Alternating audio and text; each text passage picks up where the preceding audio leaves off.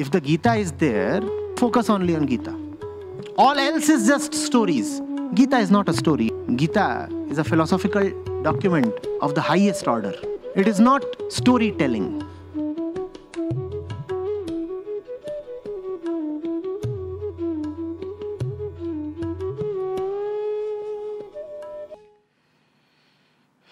On listening to the discourses on a regular basis, the tight hold has somewhat started to loosen and has helped me to get over the dark times in my life.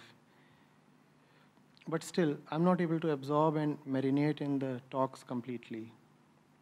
There are just some moments of awakening or understanding, and they start to fade sooner than they appear. I soon fall back into the old pattern, and the readings become a mere mental knowledge. I'm simply becoming a heap of accumulated knowledge without knowing anything in the true sense. Will it be a never-ending cycle? Please guide me on how to absorb the discourse fully. And then she has given her routine. 6 a.m. the day starts, then an hour of exercise, then 7 or 8 hours of work, professional work probably, then evenings with family and reading.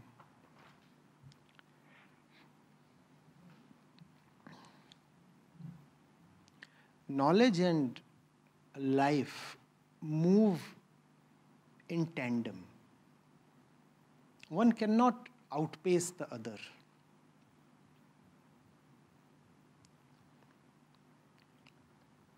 If life is really proceeding towards truth, knowledge will follow.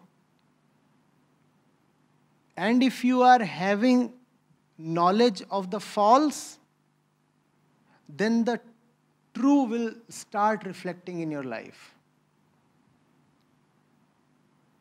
You cannot have one or the other in isolation. You cannot say that my life is full of godliness, but I have very little knowledge.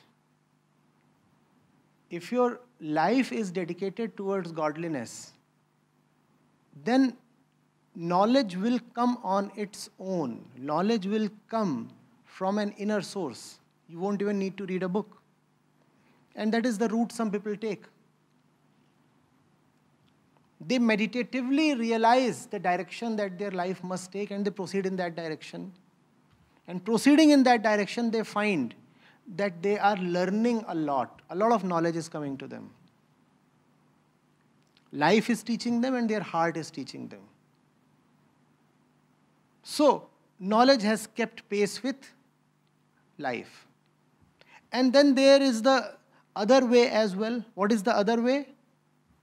Gain knowledge, and if the knowledge is real, then life will follow knowledge. And when life follows knowledge, it enables you to gain more knowledge.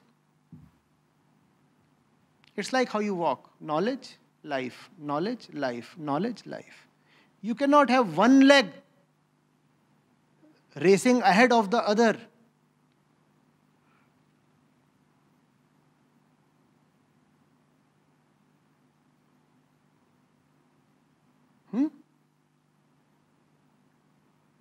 If even one leg is properly moving, it will drag the other one along. Right?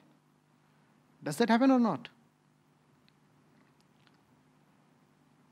And if the other leg stubbornly refuses to move, what happens to the first leg?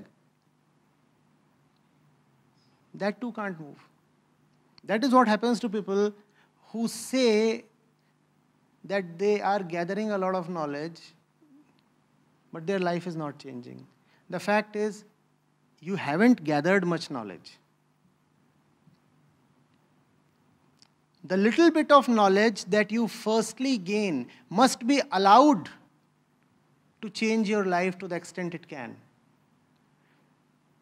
Only when life has changed to the extent it can, do you become eligible for more knowledge.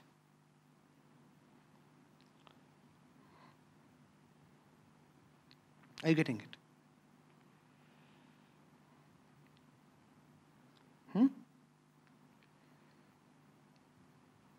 It's almost like trying to dip trying to sip water using a very small bowl.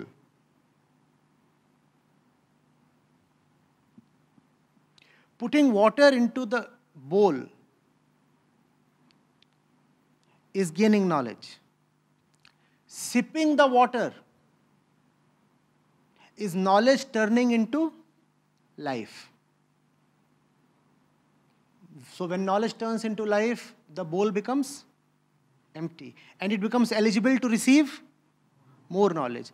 And it becomes eligible to receive more knowledge, it gets more knowledge. The knowledge must become life, and then it becomes again eligible. And so knowledge and life keep pace with each other. Now if you just keep gaining knowledge, which means the bowl just keeps receiving water without the water being intaken, then what is really happening? The water is just spilling over. So you think that you are receiving water, but that water is not yours. It's all going waste. It's spilling over. For the water to be really received, it must keep becoming life. And remember that the bowl is small. So whatever little knowledge you gain must quickly become life. Only then will there be a vacancy for more to be taken.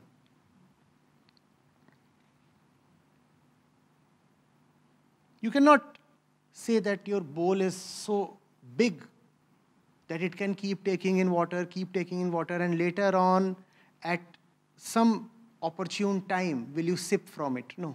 The bowl is very small. Take it, sip it. Take it, sip it. Take it, sip it. Keep these two going together and parallelly. There are so many who say that they know so much, but it is not benefiting them. My answer to them is, you do not know. First of all, get rid of the illusion that you know a lot. You do not know. Real knowing is being.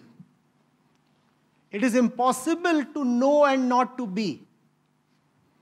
And if you are not succeeding in being, then it means that you also have no knowing. Knowing that does not turn into being is not knowing at all.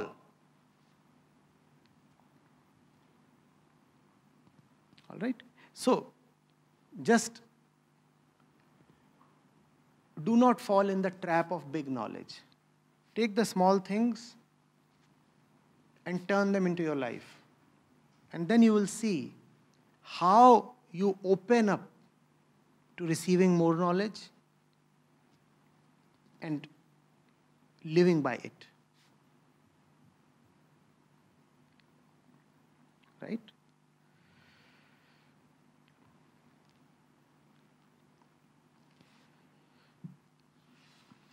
You have mentioned your routine here. This routine has to change in some way. If your routine pre-knowledge is the same as your routine post-knowledge, then how has knowledge impacted you at all?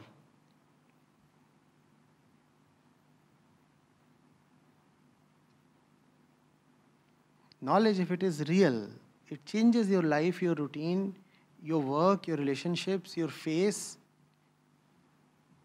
your choice of everything in the world. And if that is not happening, despite all the books, then the books are failing upon you.